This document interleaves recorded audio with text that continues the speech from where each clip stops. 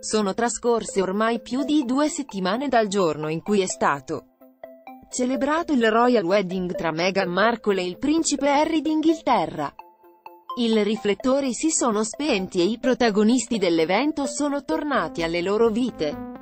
Gli sposini vivono in affitto in una villa in campagna, a poca distanza dalla casa di David e Victoria Beckham. Stanno attendendo che terminino i lavori di ristrutturazione del Nottingham Cottage a Kensington Palace, per poter prendere possesso di quello che sarà il loro nido d'amore. Doria Ragland, mamma dell'attrice Meghan Markle, invece è tornata a Los Angeles dove ha ripreso la sua vita normale.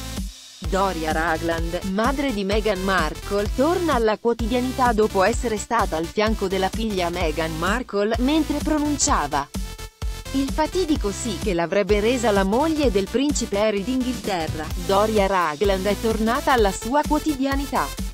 La donna è rientrata a Los Angeles dove ha potuto riprendere, seppure solo in parte, la vita che conduceva prima di immergersi nei fasti del Royal Wedding. Secondo quanto riporta il settimanale, la Ragland si sarebbe vista costretta a lasciare il posto di assistente sociale a causa dei tanti curiosi che ogni giorno accorrevano sul suo posto di lavoro. Secondo il Daily Mail, però, la scelta di lasciare la clinica in cui lavorava sarebbe anche dovuta all'intenzione di mettersi in proprio. Intanto, continuerebbe a insegnare yoga.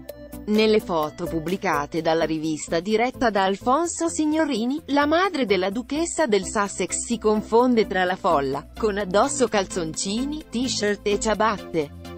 Per Meghan Markle non è stato facile affrontare l'attenzione mediatica che ha preceduto il suo matrimonio con il principe Harry.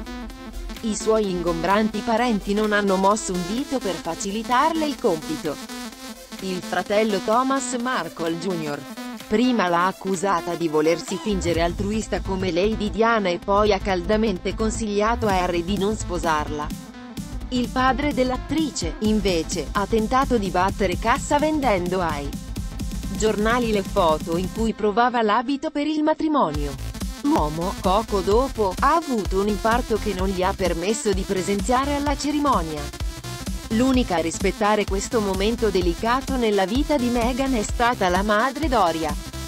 Non ha mai rilasciato dichiarazioni sul conto della figlia e al Royal Wedding si è distinta come presenza silenziosa e commossa. Insomma, è stato un sostegno per la sposa, come ogni madre dovrebbe essere.